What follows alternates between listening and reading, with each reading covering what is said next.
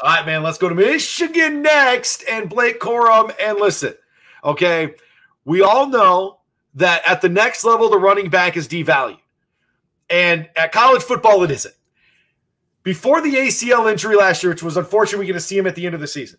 He was the best. He was the best in college football. This dude is a player that we could find at the Heisman Ceremony in New York at the end of the year, and he may be hoisting up that trophy. That's how good he is. But coming back from an ACL is tough.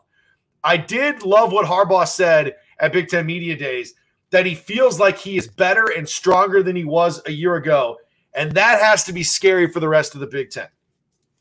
So he's obviously a phenomenal player. Like you said, probably the best running back in the country last year before he tore his ACL. Here's what I know. Coming back from an injury is more than just physical. Okay, mental stuff, huh? Yeah. Yeah, like Adrian Peterson, when he came back from his ACL years ago, and it's funny, when he shared this story, I'm like, yeah, I can relate. He'd be pushing his shopping cart around the corner of a grocery store, and he'd like plan extra hard on that knee just to test it out. And those are things that I can relate to. There's just this mental part and this mental acclimation once you've been cleared. And just because you've been cleared doesn't mean it actually feels good. Okay, the way it feels directly affects how you think. And even once you get to the point where it feels good, have you been hit? Have you been battered? Have you been tackled? Have you toted the rock 20, 30, 35, 40 times the way he might in Michigan's offense, depending on the game?